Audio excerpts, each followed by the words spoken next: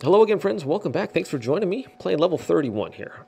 The brain test tricky puzzles walk through how many holes are there in the shirt. So you count the 4, 1, 2, 3, and 4, and then holes that go through the shirt. So they go through front and back. So 4, 5, 6 here, and 7 and 8. So we're going to go 8 and hit submit.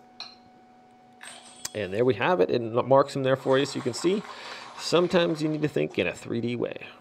We'll see you next level, my friends. Hey everyone, welcome back. I'm playing level 32. This is the brain test tricky puzzles walkthrough. And here we go. We got some equations here, and then it's asking us, what is 3 plus 8? Well, everybody knows that 3 plus 8 is 11. So let's put that in. The other equations were wrong. Okay, so sometimes they try to throw that stuff in there. Don't pay attention. We'll see you next level, my friends. Thanks for watching.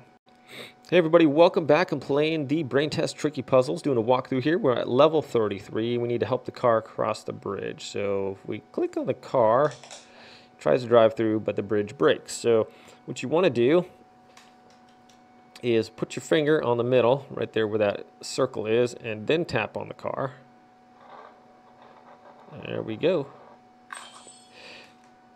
Your finger holds the bridge together, and then you tap the car to drive it across. Thanks for watching, my friends. We'll see you next level.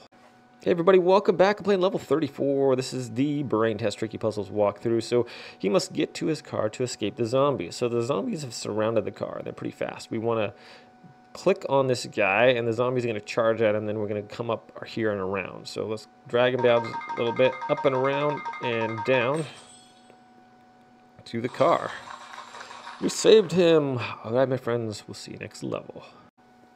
Hey everybody, welcome back. I'm playing level 35. This is the brain test tricky puzzles game. Doing a walkthrough here, so please open the soda. It gives you a bottle opener here that doesn't work, but what you can do is take your phone and shake it back and forth. That bursts the top off with the excessive buildup of pressure from the carbonated beverage, and then you can drink it. Thanks for watching, my friends. We'll see you later.